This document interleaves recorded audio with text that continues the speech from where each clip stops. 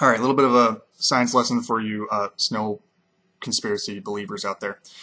So there's a video going around on the internet that shows a few folks holding a lighter to snow and saying, "Oh my gosh, look, the snow doesn't turn to water when it melts." Well, water has a couple unique properties. Um, these properties are why water freezes and has certain behaviors at certain temperatures. So two unique properties, well, not unique, two properties of water. One, that it hydrogen bonds. That's important because that's why the water doesn't drip off of the snowball, like my finger. See how the water is kind of, if I can get my stupid little camera to focus, the water is just kind of like hanging on my finger there. So that property exists whether water is frozen or liquid.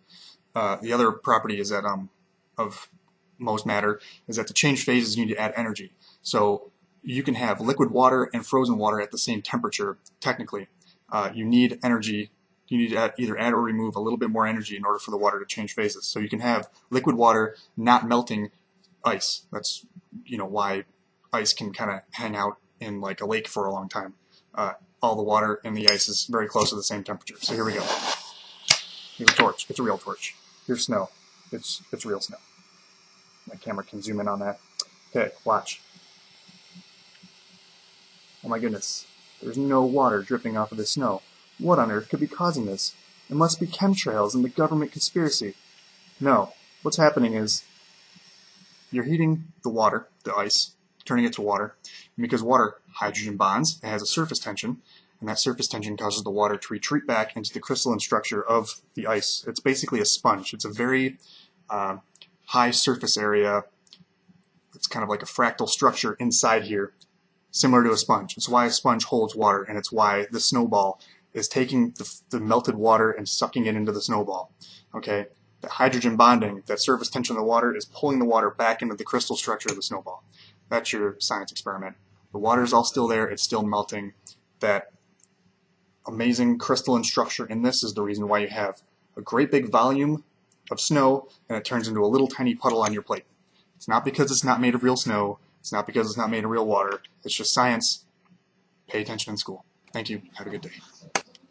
Okay, so apparently I have to explain this stupid black snow thing too. So the people in the video you saw were holding the lighter directly against the snowball. So if I do that with the torch,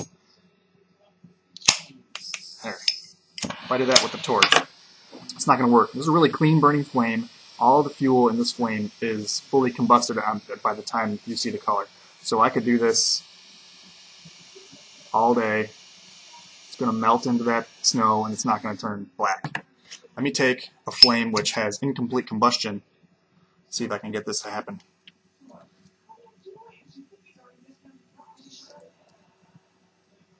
Okay, there's a little bit of blackness there.